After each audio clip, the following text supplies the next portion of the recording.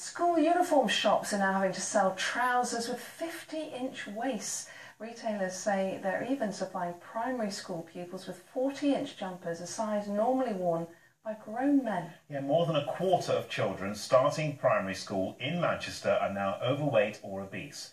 Tonight we're going to hear from a woman who was overweight at school about the impact it had on her, and we'll hear from a nutritionist about what can be done to help. But first, this report from Amy Welch. The orders keep on coming, the sizes keep on growing. So what size have we got here? This is the 50 blazer we're talking about. It is an adult size, probably in the line of 4XL, 5XL.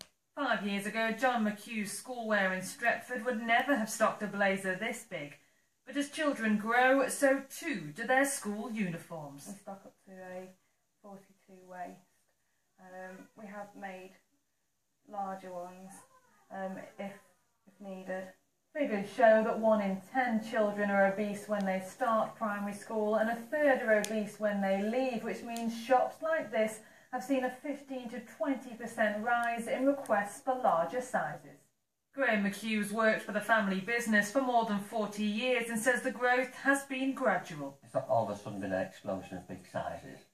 But year by year, we're having to stock larger, certainly blazers and trousers. Is there embarrassment over that? No, quite often. I mean, it's true to say that the bigger children often have bigger parents, so it's something they think of as quite normal in most cases. Javina